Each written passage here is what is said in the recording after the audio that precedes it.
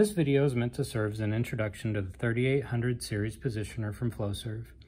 This Flowserve does give us a great update from the 3200s that we've seen, as well as the 500 series stuff that Flowserve has been putting out for many years. This package gives us a little more versatility, and we're going to focus on the interface in this introduction. So one quick thing to note is that this cover here, it does house 3 buttons that can be used to access many of the functions without having to declassify it. In previous generations, you always had to remove the cover, but this nice feature update here allows us to work with the unit while not breaking any of these seals and thus overriding the hazardous area approvals that are intrinsic to the design.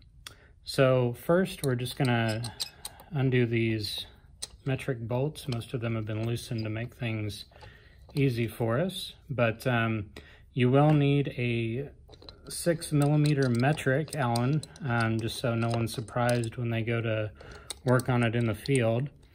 So, you know, all these area approvals require different ways to maintain sealing, whether it's so many threads and so many bolts per an amount of area, or so many threads in a cover. So that's why you kind of see everything is a little challenging to take off.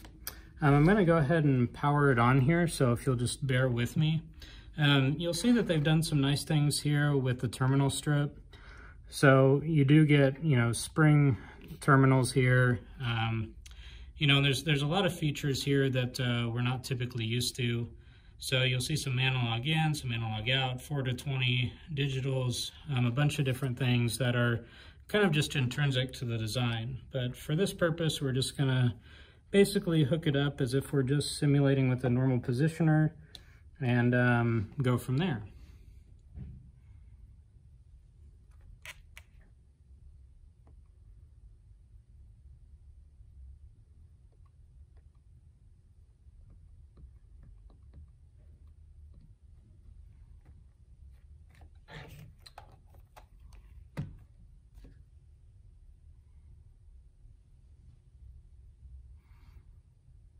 So as you see it boot up, you're going to see it go through a series of different steps to make sure that the thing is starting up correctly. When you first run it, you'll see an indication to do a full calibration.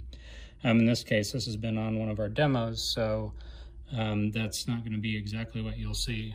Since this one has been calibrated in the past, we are seeing the supply pressure low alarm, as long as the corresponding color-coded signal that would indicate that as well. All these things will give you as diagnostics on how to take care of issues when they are in the field. Just as before, we've got dip switches up here. This basically helps configure the unit with hard-coded buttons versus having to do any kind of programming. So it's more or less letting us know a few things. How is the positioner tubed up to the actuator? Which way is it going to rotate? There's just a lot of different things as to how it's going to work. So you have air to open, air to close. Am I double or single acting? In this case, do I have a linear characteristic or do I have a special one? That does have to be programmed and activated here. This tuning, the cal, are we auto caling or are we jogging it, which is basically moving it manual to the limits that it's going to travel? Our low friction, high friction. So for some of the larger valves with sticky packing, that helps us not to have those issues with stiction where we kind of jump once we're close. So it's trying to prevent some of the things that we've seen in the past and make sure that this positioner isn't always hunting with big valves and overshooting. Then you also see a live gain adjustment. So that's been on the series for a while.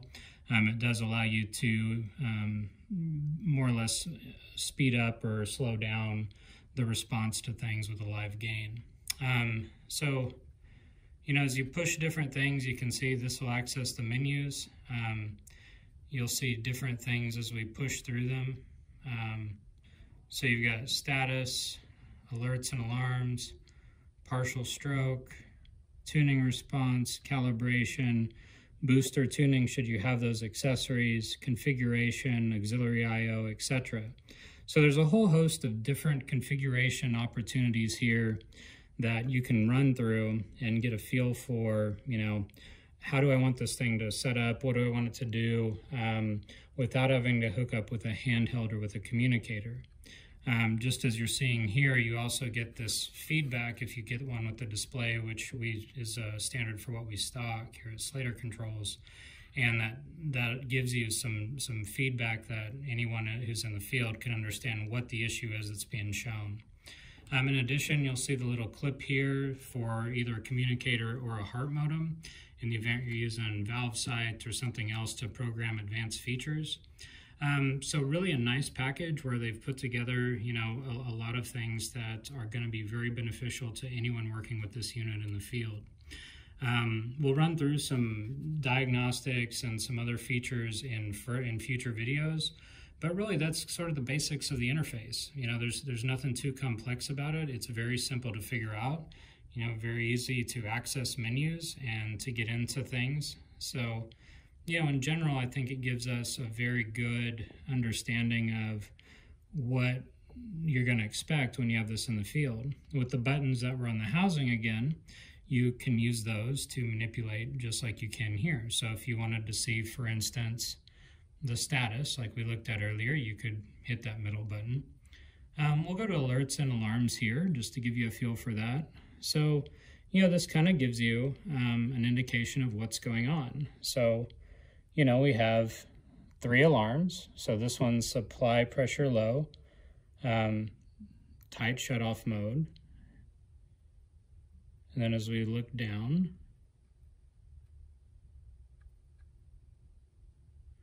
you know, we can see in the event history